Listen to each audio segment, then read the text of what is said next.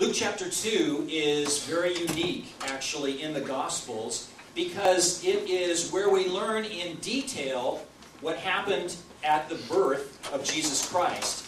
And I think this is another place where we can conclude that Dr. Luke, who wrote this Gospel, taught to some of the very important players in the life of Jesus Christ, including, very possibly, Jesus' mother Mary, because we get this very detailed story of what took place at the birth of Christ. It's also the only place where we see Jesus presented for circumcision at the temple in Jerusalem, and it's the only gospel that gives us this tiny but very significant story of Jesus as a 12-year-old boy. Now, the first 20 verses of this chapter will sound most familiar to you, and many of you may actually have it memorized. I know that as a child, on Christmas Eve every year, one of the last things that we would do before we went to bed and waited for what Santa Claus was going to bring us, is we would sit down and we would open up Luke chapter 2, and we would read the Christmas story. And if you've ever watched the Charlie Brown Christmas special, they always read the Luke chapter 2 Christmas story. And so it's one of those things that's just embedded in our mind. And when we start saying, in those days a decree went out from Caesar Augustus and all this, we go, oh yeah. We start smelling pine and fir trees, and we start hearing Christmas carols echoing in our minds. Well, what I want to do this morning as we go through these verses is to kind of forget all that if you can. Push it out of your minds and think about the people that didn't have the benefit of Christmas trees and all of the holiday regalia that we surround Christmas with. They were experiencing it for the very first time.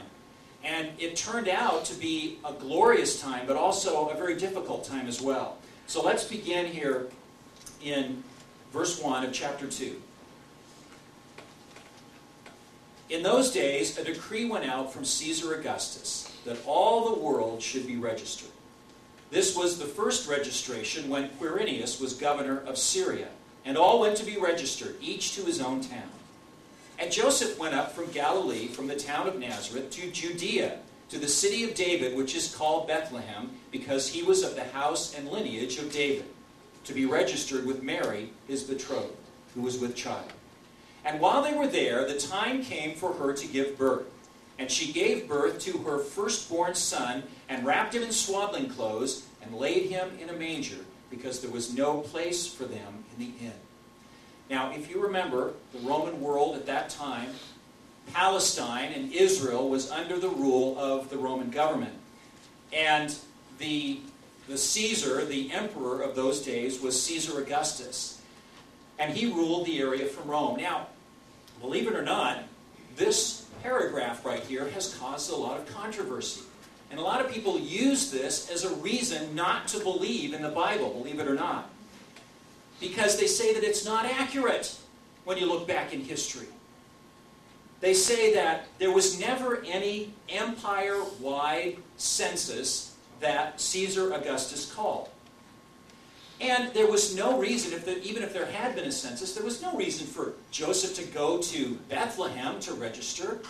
During these Roman census, you could register wherever you were. That just wasn't that important. And furthermore, even if he did go to Bethlehem, there was no reason for him to take his wife, his betrothed, Mary. He could have just gone by himself and registered there.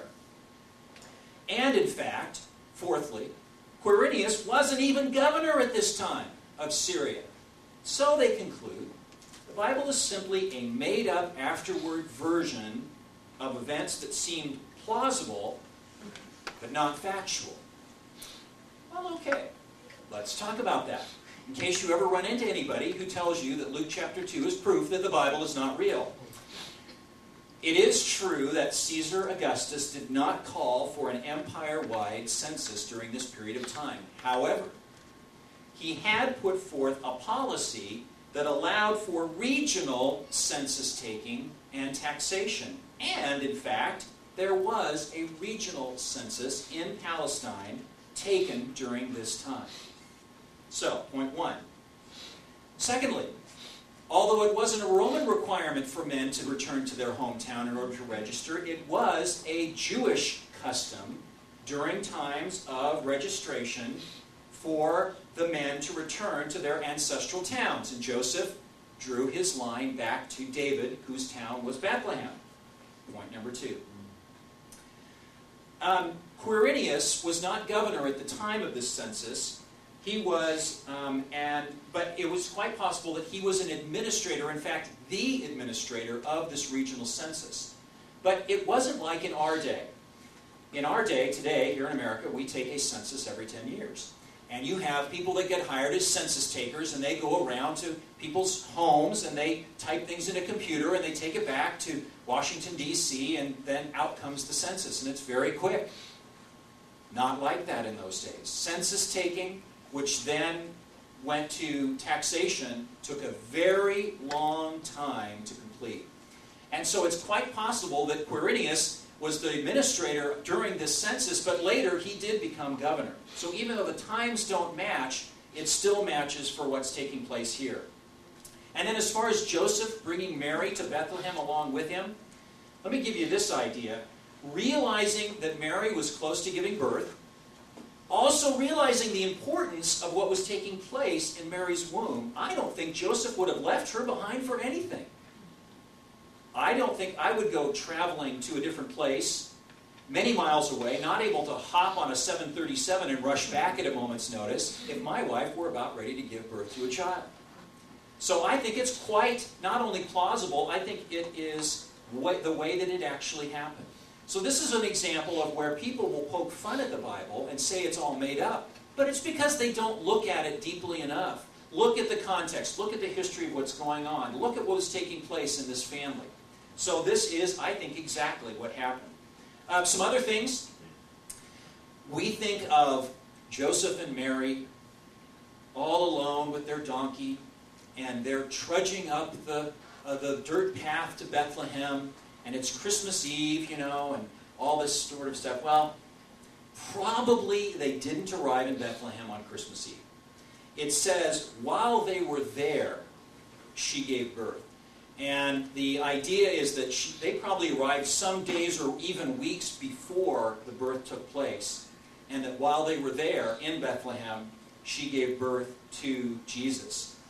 Another thing, a lot of times we think of Jesus being laid in some sort of a wooden crib, and they're in kind of a wooden cow shed or something, and you have the shepherds and the donkeys and the sheep and the angels and the magi, and everything's kind of surrounded with this holy glow, kind of the creche scene, whatever Christmas. Well, hate to burst your bubble, it really wasn't like that. As a matter of fact, when it says that Jesus was laid in a manger, that word actually means feeding trough. So Jesus was laid in a feeding trough, not made of wood. Wood was not plentiful as it is here in the Pacific Northwest. This feeding trough was most likely made out of stone. Not a suggestion for you young parents to be laying your babies in a stone feeding trough, but there wasn't anything else for them to do. He says there was no room for them at the inn, but the innkeeper must have taken some sort of mercy on them and said, well, I got this cave out back. It's not particularly warm and it's not particularly clean, but hey, I don't have any room for you, so you can go out there and use that. And so they went into a cave in the hillside and cleaned out a feeding trough, and that's where they had to lay their son, Jesus.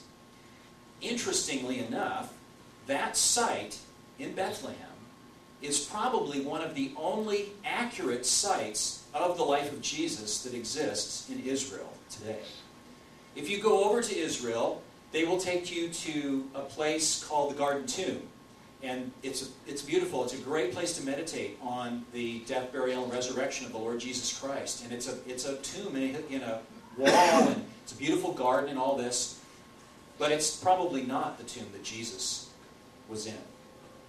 They will take you to churches, and they claim to be the place where Christ was crucified. Probably not. Reason is because so many years passed before people really went back. And you know how things go. Things get built up over the top. Things get torn down. There are wars. And actually in 70 AD, not too long after Jesus was crucified, the Romans came in and destroyed Jerusalem.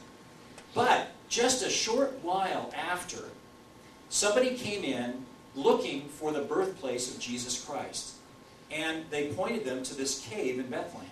And so scholars believe this may be the real site where Jesus was born. I've been there. Margaret and I were there.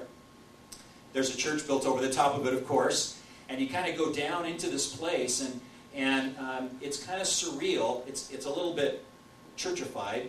They got lots of incense and candles and, things like that. In fact, they have this little brass star in the place where they think that Jesus was laid in the manger or something. And I'm sure there was no brass star there when Joseph and Mary were there.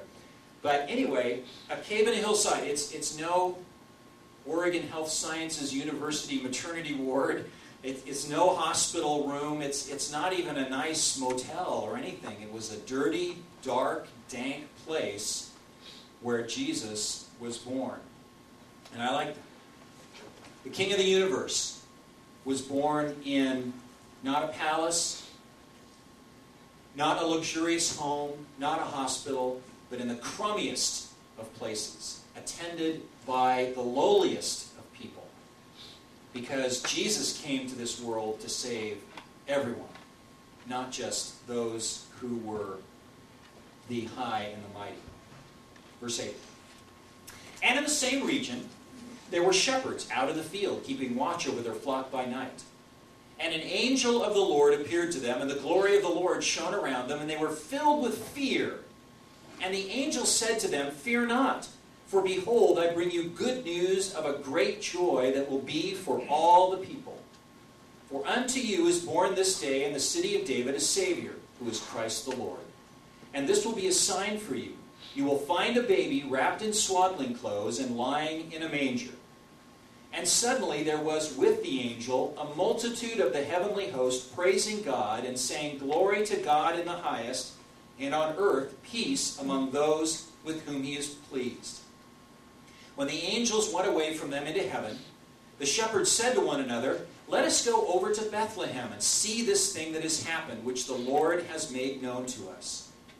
And they went with haste and found Mary and Joseph and the baby lying in a manger.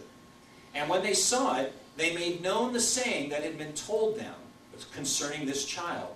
And all who heard it wondered at what the shepherds told them. But Mary treasured up all these things, pondering them in her heart. And the shepherds returned, glorifying and praising God for all they had heard and seen, as it had been told them. Now, once again, we have this kind of romantic view of the shepherds. I kind of always thought of them sort of like American cowboys, out there on the prairie.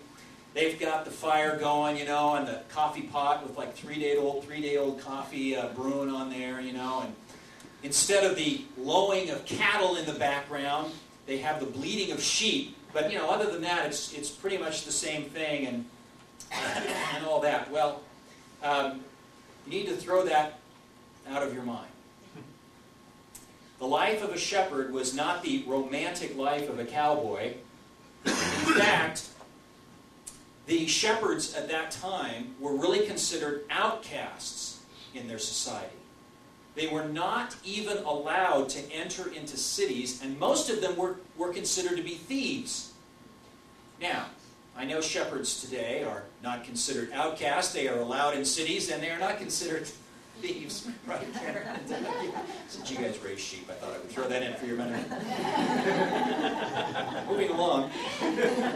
But for God to send his angels to announce the birth of the King of Kings to these guys out in the fields would kind of be like God sending an angel today to the homeless in downtown Portland. And you think, well, God, I was available. Why didn't you come and tell me? You went to these guys, who cares about them?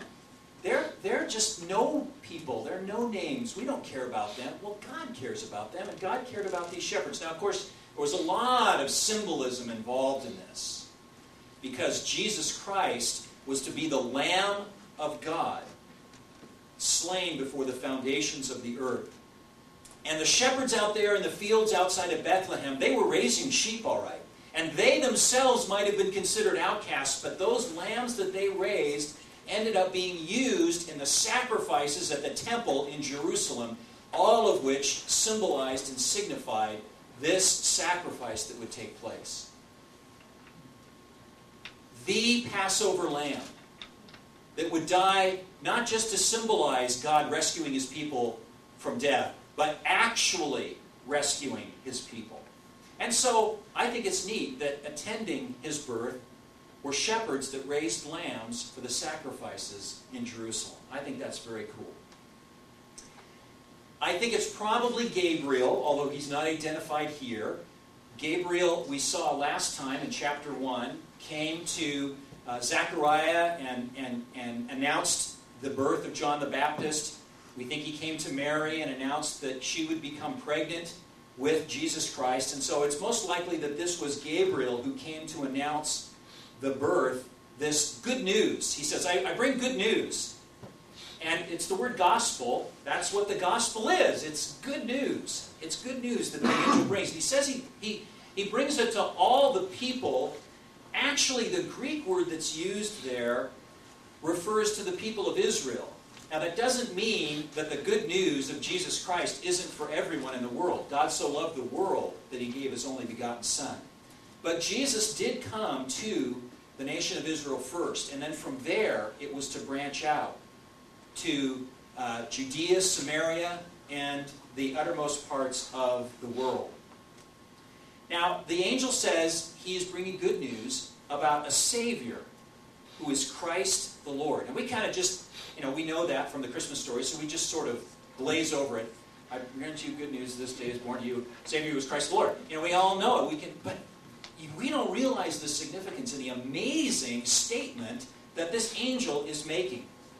Savior literally means deliverer. And that would have meant the same thing to both the Greek and the Hebrew audience that were reading this, the Jews and also the Greeks. He says he is Christ, which means anointed one, or in Hebrew, Messiah. And he says he's the Lord, which signifies that he is deity. Now this is amazing stuff that he's saying to these people. You have God himself as the one set apart for the specific task of delivering his people. That's what the angel is saying. That's a pretty amazing statement. Now the shepherds didn't ask for a sign of what was going to take place, but the angel gave them one anyway, and it's a very specific one. And it wasn't the swaddling clothes, and it wasn't necessarily the manger, but it was the combination of the two. Swaddling clothes we still do that to this day. When our kids were born, the nurses in the hospital took those pretty baby blankets, 2 blue and a pink for us, 2 boys and a girl. And you know how they do that, it must be a skill they learn in nursing school. And moms know this just instinctively, I think. But they wrap them up and they do some weird fold with the cloth so that their arms are all held in place, and they can't move. And I always think, how restrictive is that? The poor kid, is all folded up in this blanket. But what they told me was the child likes that because they have just come out of the security and closeness of the mother's womb. And so in those days, they would wrap them in cloths like that as well. So that was a pretty common thing. And of course, shepherds would have known about mangers. Yeah, we know what that is. We put our hay or straw or whatever kind of feed we use for what do you feed sheep? Hay. All right. Works for me. So, but to say you will find the baby wrapped in swaddling clothes and laying in a manger, they're going, what? What kind of sign is that? Well, okay, at least it'd be easy to spot. And he says, by saying that it's in a manger, he gives them a clue about where to look, right? They aren't going to go to Bethlehem and go knocking on the giant house that may be there where the rich people live. That's not where they're going to find Jesus. They're not going to find Jesus at the inn. They're going to find Jesus in a place where animals are being fed. And so they go quick and they find Jesus in this place where they can go, which is good. And Jesus is always found in a place where we can go. you can reach Jesus. He's reachable by you. You don't have to be an honorable, super righteous, have your act all together, be part of the jet set and the high and mighty and the rich and famous. You can be the crummiest, lowliest, sinful person in the whole world, but Jesus is in a place where you can find him. And they go and it says they make haste. The angel says, you can find him, check it out, man. Go find this guy. And so they do, and then it says they made known what they saw and they heard. And it means to declare something that you know. They were like the first ambassadors of the gospel. They went out and told something worth telling. And it says the people who heard it both wondered and marveled at the thing that the shepherds said. And it means to admire, and I really love the root word that comes from, to look closely at. So this wasn't like, hey, this heavenly being came and told us that we would find a baby in Bethlehem wrapped in swaddling clothes and laying in a manger, and that this would be Christ Lord, this would be the Messiah. And they said, oh, that's nice. Well, where'd you get that feed? I really like that. Was that down at Farm Depot or whatever? No. This was an amazing thing they were telling. And the people looked closely at it. They probably asked these shepherds questions. You mean the Messiah? Messiah? You saw Messiah? Yeah. And it says that Mary treasured these things, treasured the experience. It means to confer. In a way you could say she mulled them over. She thought about them a lot. Mary was a very thoughtful person. She listened when the angel talked to her and told her what was going to happen. She listened when the shepherds came. And in a few verses here, she's going to listen again to some news that's not so great. But she took all these things in and she mulled them over and she thought about them. I like that. Okay, verse 21. And at the end of 8 days, when he was circumcised, he was called Jesus, or Joshua, the name given by the angel before he was conceived in the womb. And when the time came for their purification according to the law of Moses, they brought him up to Jerusalem to present him to the Lord. As it is written in the law of the Lord, every male who first opens the womb shall be called holy to the Lord. And to offer a sacrifice according to what is said in the law of the Lord, a pair of turtle doves or 2 young pigeons. Now this short little paragraph here actually could have encompassed 3 different ceremonies that were common to the Jews in that day. And the first one comes out of Leviticus chapter 12, verse 3, that says male boys must be circumcised on the 8th day. Now they didn't necessarily have to go to Jerusalem for this one, although they could have. A local priest there in Bethlehem could have performed the rite of circumcision for them. And at that point is when the child is named. And so, in obedience to what the angel told Mary and Joseph, they named this baby Jesus. Actually, that's the Greek translation of the word Joshua, which was the name that he was given in Hebrew. Very, very common name there in Israel at the time. Because Jesus came from the common people.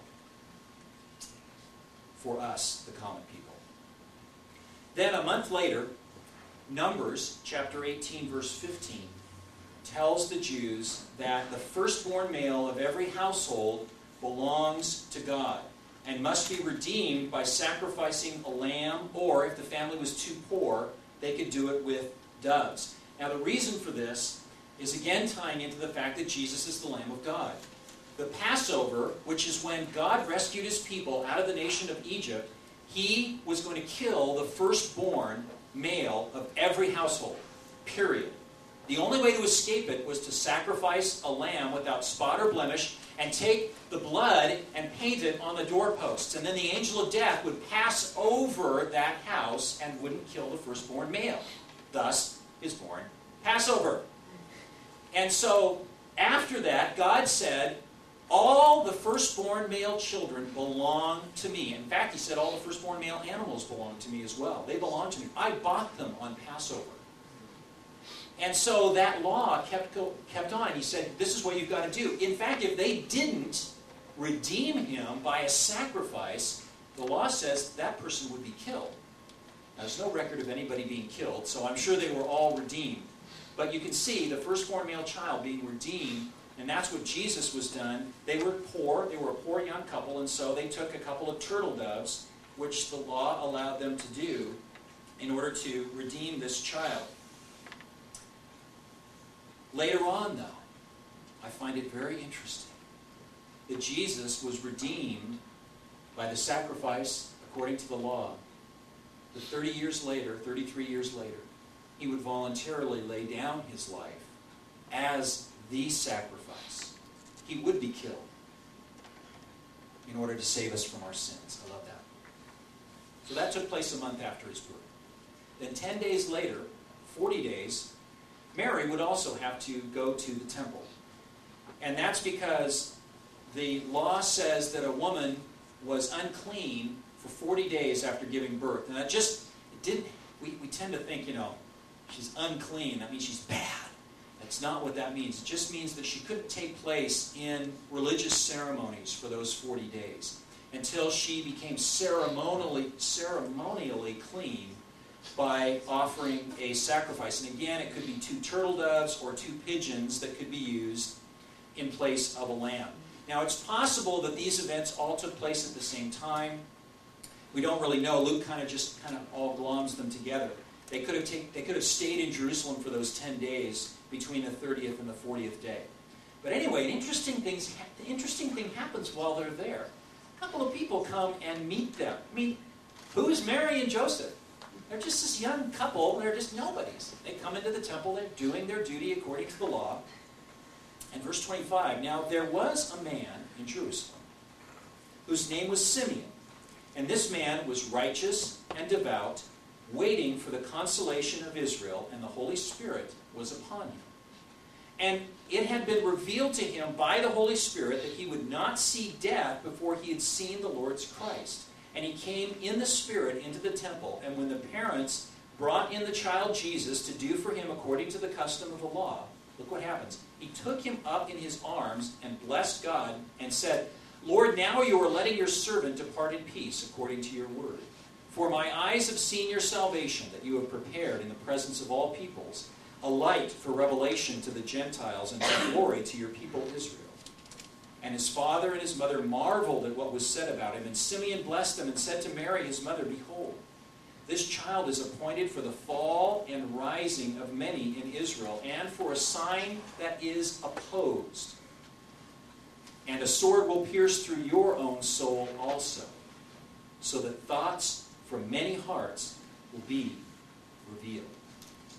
Imagine you are Mary and Joseph, and you come walking into the temple. You're just minding your own business, and here comes this person up to you saying all these things. Pretty incredible. This guy is Simon. He was waiting for the consolation of Israel, it says. Basically, that means he was waiting for the Messiah. And somehow God told him, Simeon, you're not going to come to be with me until you see the Messiah. Wow, that's really quite an incredible promise, I think. So then one day he says, Simeon, I want you to go to the temple today. Okay, Lord. So then he goes and he sees this child. And there are several times when this takes place. When Elizabeth greets Mary. When John the Baptist, that son, sees Jesus coming to be baptized, which we'll see in a few chapters. And when Simeon comes to the temple, he sees this child and knows that it is the Messiah. And he says it is a light for revelation to the Gentiles. I like that. Luke wrote to a Gentile audience, to us. And it's a light for revelation to us. I like that a lot. And so, just as Mary and Joseph are then rejoicing, this guy comes along, picks up their baby. Mothers are usually pretty protective of their newborn babies, but here comes Simeon, picks up the baby and says this incredible thing. And then he says something more, something very troubling. Jesus would bring salvation, yes, but he would also bring division, which was true. Jesus himself said, I come not to bring peace, but a sword. And it would divide people, because they would have to make a decision. Do I acknowledge my sinfulness and repent of those things and give my life to God through the sacrifice of this man, Jesus, or do I reject him? And then he also says that for Mary, this great blessing of salvation would come at great sorrow for her, and it did. She watched her son die, executed. And I wonder how often do God's greatest blessings come at an incredible price for his saints. So that's not all. Verse 36, and there was a prophetess, Anna, the daughter of Phanuel of the tribe of Asher, and she was advanced in years, having lived with her husband 7 years from when she was a virgin, and then as a widow until she was 84. Or it could be rendered that she was a widow for 84 years. She did not depart from the temple, worshiping with fasting and prayer night and day. And coming up at that very hour, she began to give thanks to God and to speak of him to all who were waiting for the redemption of Israel. So by some accounts, this woman, Anna, is 105 years old. And you're thinking, that's impossible. Actually, it's not. There are historic records from that day of Jewish women who lived to be 105 years old. In fact, there was a woman at that time that Jewish literature records being that old. Could it have been this person? It's possible. It's extra-biblical evidence. But anyway, she didn't actually live at the temple. It kind of suggests that she's there night and day like she never left the temple. But whenever the temple was open for worship, that's where she was. And we don't know exactly what she said. It's not recorded for us. But she apparently spreads this word about this Messiah, Jesus, to her friends and for all those who were waiting for God to restore the nation. This is a lot to take in for a young couple from Nazareth. Pretty mind-blowing. Verse 39. And when they had performed everything according to the law of the Lord, they returned into Galilee, to their own town of Nazareth. And the child grew and became strong, filled with wisdom, and the favor of God was upon him. So Mary and Joseph go back to Nazareth, to where they have been living, and here's this little snippet of information about Jesus' youth. It says that he grew strong. Now, the word grew refers to physical strength. And remember, Joseph was a carpenter, so Jesus is being brought up as a carpenter, and he was physically strong. But it also, the word strength there actually refers to spiritual strength. We also know that he was really wise beyond his years, and it was obvious that God was with him. Isn't that what we ask as parents for our kids as well? That they would grow, they'd be strong physically, but strong spiritually, and that the Lord would be strong in them. We're going to see that here more right now, verse 41. It's this little tiny thing of Jesus' youth. Now, he's 12 years old. Zoom, 12 years in the future. Now, his parents went to Jerusalem every year at the Feast of the Passover. So this is like probably the 12th time that Jesus has been to Jerusalem for the Passover. And when he was 12 years old, they went up according to custom. And when the feast was ended, as they were returning, the boy Jesus stayed behind in Jerusalem. His parents did not know it. But supposing him to be in the group, they went a day's journey. But when they began to search for him among their relatives and acquaintances, and when they did not find him, they returned to Jerusalem searching for him. You can imagine the anxiety. After 3 days, they found him in the temple, sitting among the teachers, listening to them and asking them questions. And all who heard him were amazed at his understanding and his answers. And when his parents saw him, they were astonished. And his mother said to him, "Son, why have you treated us so? Behold, your father and I have been searching for you in great distress." You can hear the edge in Mary's voice. And he said to them, "Why were you looking for me? Did you not know that I must be in my Father's house?" And they did not understand the saying that he spoke to them. And he went down with them and came to Nazareth and was submissive to them. And his mother, here we go again, treasured up all these things in her heart. And Jesus increased in wisdom and in stature and in favor with God and man. It almost sounds from this story, doesn't it, that they went up when Jesus was 12, and Jesus didn't tell his parents he was staying behind, and then he just kind of slipped away, and they left town, and then they got all upset at him because he wasn't there and came back and scolded him about it. you could almost argue that Jesus was being disobedient and rebellious, and this was, this is the Savior? Okay, again, we have to understand what's going on in the situation. Jesus, 12 years old. How significant is that? That's the age at which Jewish boys became men. When the families that would go up in large groups, mostly for protection against the many thieves and robbers and highway robberies that took place on the road to Jerusalem, they would go up in these groups. The men and the children under 12 years old would go up in the front, and the men would follow along behind. Two separate groups. Jesus was 12 years old. He could have been in either group. He wasn't yet a man. He wasn't quite a boy. So when the group left, it's quite possible that Mary and Joseph, both of them being separated, wouldn't have known. They would, Mary would have thought, oh, Jesus must be up with Joseph, and Joseph would have thought, oh, Jesus must be back with Mary and the other women. So they get away, a day away, and I'm sure they were setting up camp for the night or something, and, Joseph, can you go call Jesus to dinner? I got dinner laid out here, and I really want to eat it. And they start asking around, where's Jesus? Wasn't he with you? I thought he was with you. And they begin, as all parents would, to become very upset. And so they say, you know what? You guys go on home. We're going to head back to Jerusalem. We're going to look for Jesus. And I'm sure you can imagine the conversation that must have been going back and forth between Mary and Joseph. How could Jesus have done this? He's been such a good boy. And they're getting all uptight, and as parents do, they're getting more anxious, perhaps a little bit angry. And they go back to Jerusalem, and they look around and look around. They finally go to the temple, and here's Jesus. He's not running around with the boys, getting into mischief. He's at church. He's sitting around with the scribes and the Pharisees and the chief priests. And what are they doing? They're talking theology. They're talking about the Scriptures.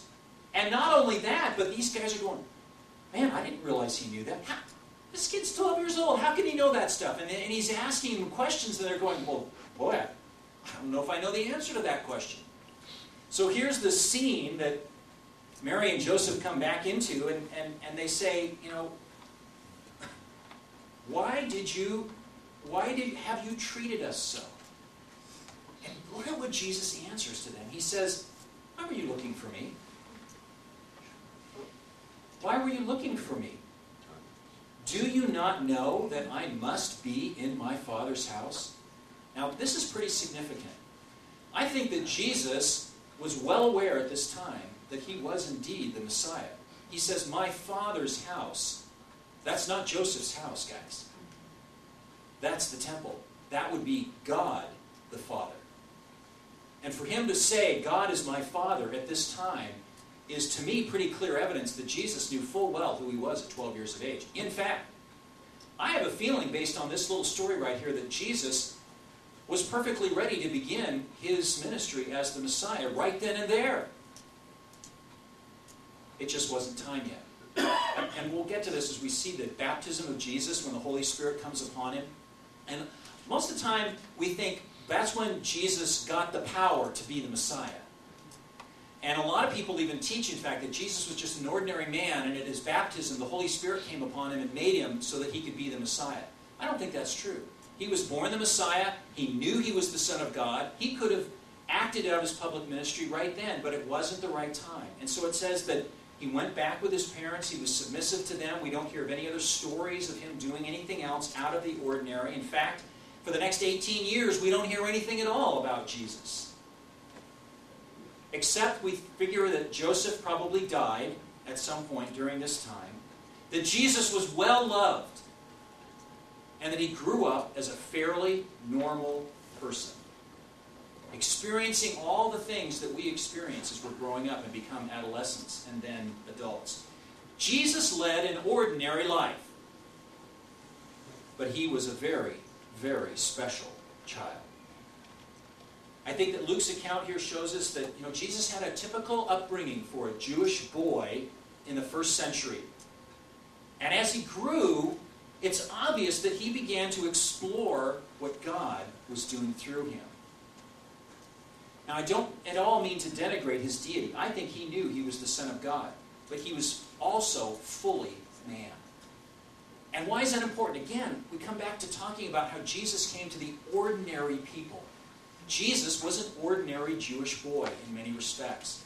And in the book of Hebrews, it says, we do not have a high priest, which refers to Jesus Christ, who is unable to sympathize with our weaknesses, but one who in every respect has been tempted as we are, yet without sin. He went through all the stuff that we go through. We can't think of God as just up in heaven. You know, God, you don't know what I have to go through. You don't know what temptations I face. You don't know what it's like to live my life. Well, you know what? He does. A word to parents, I guess, through this. Watch for your child's special relationship with the Father. Encourage it. Encourage them to ask questions and answer those questions about spiritual things. And here's a tip. Don't scold them when they might appear more radical than you in the things of God. I kind of experienced that where my family didn't understand when I became a Christian. I really got on fire for God. It was just treated as weirdness. I'd encourage you not to do that. If your children are really on fire for God, as long as they're biblically sound in what they're believing, encourage them. Get behind them. Support them. Another thing I think we can see from this chapter here is that God moves mighty men, whether they like it or not. You know, Caesar Augustus was not sitting on his throne in Rome going, I want to think about a way to please the Lord God of the universe, and so I'm going to make a policy of census taking and taxation so that the Messiah can be born in Bethlehem and I will be part of God's grand plan. I don't think so. I think Caesar was sitting here on his throne going, how can I make more money? How can I solidify my power? So, I'll make this policy for census taking so that I can get more money from all these different territories that I am in charge of. I'm sure that the Syrian officials who called on this Palestinian census that took place, they weren't looking forward to finding out where the Messiah was going to be born. They were looking forward to becoming rich off the taxes that were collected. Nobody was thinking about this poor little couple, the carpenter from Nazareth and his out-of-wedlock but betrothed and pregnant wife making their way to Bethlehem. They were on no one's radar scope. They were in no one's top 10 list. There were no paparazzi following them along as they went to Bethlehem, waiting for the blessed event to take place. And yet God can use the selfish acts of evil men to accomplish the will of a selfless, holy, and loving God. Why do I say that? Because He can do that in your life too. We got a lot of selfish, evil people around us, some of whom work in governments and want to pass laws and do things to make our lives difficult. And we have evil people that are around us that do things, they fire us, they make our jobs difficult, they make our lives difficult, they say things about us, they do things to try and hurt us. But does it really matter? I want to encourage you to take heart by what happened to Mary and Joseph. God got them where they needed to be, when they needed to be, no matter what anybody else was trying to do. In fact, He used those things to bring them to the place where Scripture says the Messiah would be born. And for our lives, no matter what any evil person tries to do to you, God can use it to work together for good in your life as well. Now, that doesn't mean that we just hunker down and don't do anything and say, okay, well, God's going to move. I'll just wait. Well, waiting is good. We should vote. We should make our opinion known. More importantly, we should pray. James, the apostle, said, you have not because you ask not. God wants us to ask for things. But don't fret over what evil people will do to you, because God is the one who is in control. Psalm 118 says, the Lord is on my side. I will not fear. What can man do to me? Later, Jesus would say, don't fear men who are able to destroy the body, but fear God who is able to destroy both body and soul in hell. He's the one that we need to be reckoned to. He's the one that we need to belong to. Another thing to look at in this chapter here God moves in the hearts of men by inviting them to look for and find the Savior. God moves in the hearts of men and women by inviting them to look for and find the Savior. That's what he did in the shepherds. He didn't have to.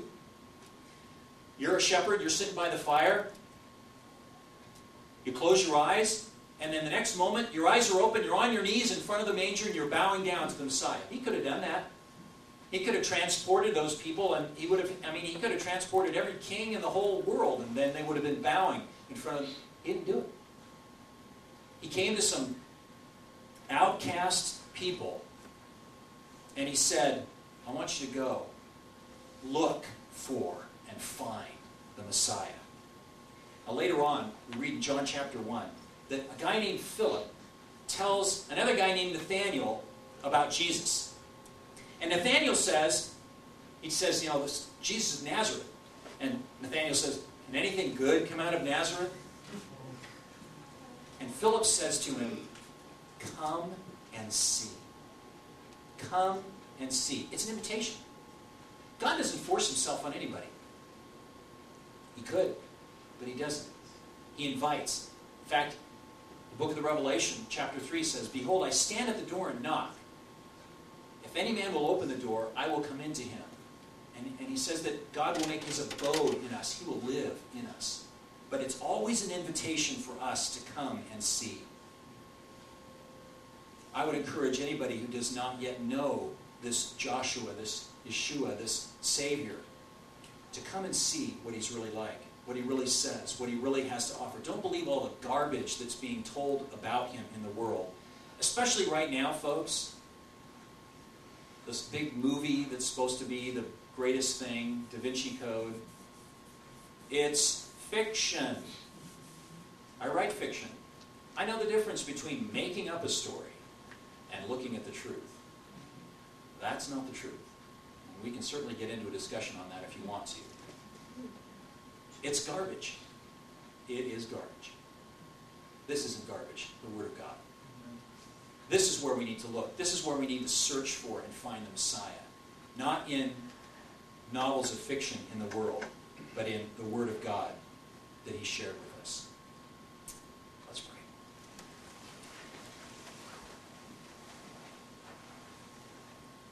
Lord, we are so thankful that your truth, your will, happened no matter what people tried to do to stop it. You worked an entire empire around one evening in the lives of two people so that your son could be born where you wanted him to be. And I know that, Lord, in our lives, if it's your will, you can move heaven and earth so that what you want in us will be accomplished. And we take great comfort in that, Lord, because oftentimes our worlds seem like they are out of control, spinning around, events taking place that are just hurting us and whipping us around and putting us down, and we don't feel like anything is going to work out at all. So we take comfort this morning in the fact that you will work it out. You cause all things to work together for the good to those who love you and are called according to your name. And we call on your name this morning, Lord, to take those things about which we are concerned about and work your will in those things. We thank you, Lord, and we praise you in Jesus' name.